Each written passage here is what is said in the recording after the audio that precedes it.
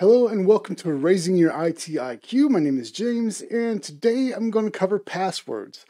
I know it's not the most riveting of subjects, but I promise the information I cover is going to save you a lot of stress and a lot of frustration. In the video, I'm going to show you how to reset your password, how to find your saved passwords in your browser, and if all else fails, where to go for help. So let's jump into resetting our password. So right here on the login page, you're going to see this link that says expired or forgotten password, reset here. So you're going to click that link. So on this page, you're going to see the password requirements here, and it's going to give you all that information. We're going to click on continue. Now what you want to do is in the first box, we're going to put in our email address. Then we want to fill out the CAPTCHA. We'll just click on next. Now you need to verify you are who you say you are, and you can choose any one of these methods here. So I'm going to go with call my office phone. So I'll put in my office number. I'll click on call. So I'll press on pound like it tells me to. So now that that's done, you'll choose a second method of verification. As you can tell, they're very serious about security. So I'll go ahead and I'll choose approve a notification on my Authenticator app. So I'll click on send notification.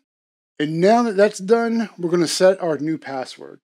Something to keep in mind is that you'll want to make your new password somehow different than your old one. Even if you just change a single letter or a single number, just so that it's somehow different. Now that you've created a new password, you can log into all of your student accounts again. Now, if you're like me, you like to save your passwords in your browser so you don't have to remember them. I don't actually recommend that you do that for your student account for the sole reason of signing into the lockdown browser.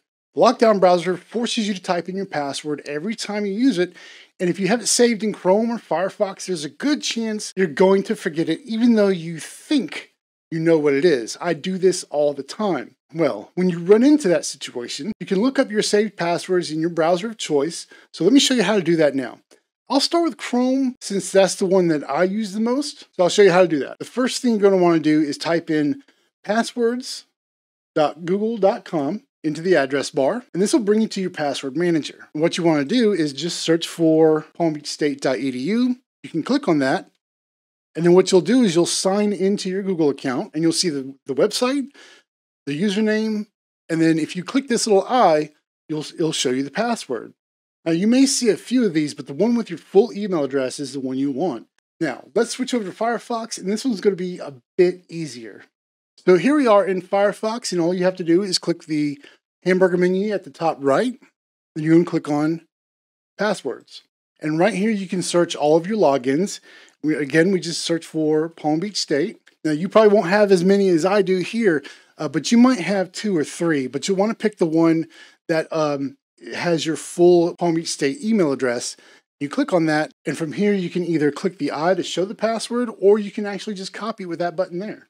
Now, let's say you've done this and you still can't log into your student account. Well, if all else fails, you'll want to contact the student IT department. Let me show you how to do that. So all you have to do is go to help.palmbeachstate.edu. Now this will bring you up to this screen here, and then just click on for students technical support. And then here you can click on request tech support students only. Here you can either call the student IT desk at 561-868-4000, or you can submit a ticket. Now, if they don't answer the phone, I definitely recommend submitting a ticket. You just kind of have to keep in mind that they do get a lot of phone calls. So if they're unable to answer your call, go ahead and submit that ticket, and somebody will see that via email. That's all the time I have for this episode of Raising Your IT IQ.